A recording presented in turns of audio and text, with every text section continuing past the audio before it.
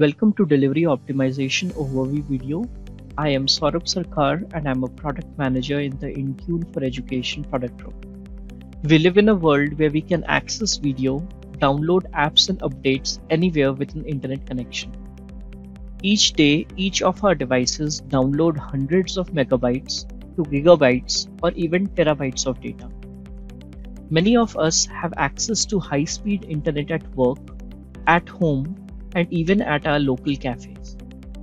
Increased reliance on cloud has found its way into the managed network world as well, allowing organizations to reduce server infrastructure at remote sites and focus on providing high-speed, reliable internet. In a managed network, we aren't just worrying about one device anymore.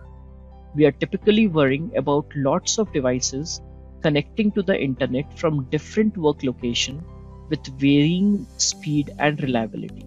All that convenience of downloading data from the internet can start to have an impact on how quickly and reliably each of those devices can download content.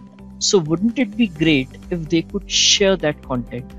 Well, lucky for you, Microsoft has developed a technology in Windows called Delivery Optimization that does just that. Delivery Optimization is a platform that includes a combination of cloud and client-side components.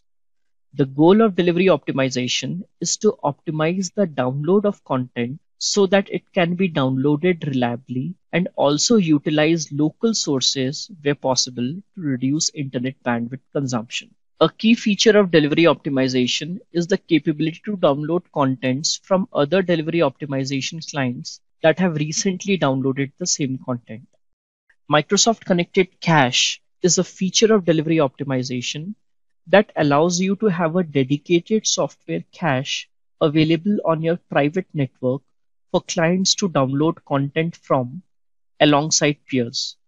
Microsoft Connected Cache is available as a feature in Config Manager or in Preview as a standalone solution. You can find links to both in the video description. Let's talk about how delivery optimization works, starting with content publishing. For content to become available in delivery optimization service, the content needs to be processed. As usual, the content is published on the content delivery network. After that, it is sent for processing to create delivery optimization metadata. This metadata helps guarantee that content has not been tampered with and helps determine which content is available within the peer network. Once the metadata is created, it is stored in delivery optimization catalog and made available to delivery optimization clients. Next, we will cover how a client takes advantage of delivery optimization during download. When the client is instructed to download content, like in this example, the client reaches out to the delivery optimization service to find out if it's available on any peers. In this case, the delivery optimization service responds to tell the client it's available on 3 local peers alongside the content delivery network.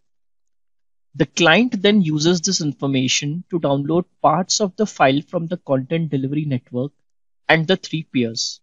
You'll notice that while local sources are used, some content still comes from the content delivery network.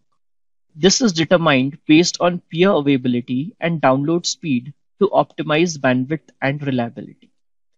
After the content is downloaded, the client keeps the delivery optimization service informed about whether the content is still available in the cache and what its current IP address is. The information is used to deliver optimal download configuration to the other clients requesting the same data with matching configuration. Delivery optimization supports many Microsoft content sources, including Windows Update, Store apps, Intune Win32 apps, and Microsoft 365 apps install and update. For a full list of supported content, check out aka.ms/delivery optimization. Delivery optimization has a set of default configuration that can be overwritten depending upon your organizational needs.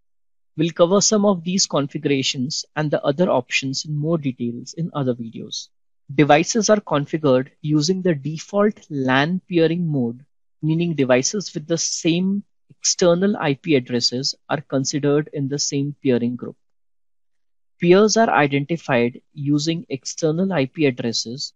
Those in the same subnet will be prioritized to help ensure the closest peer are chosen, but will not be restricted to do so by default.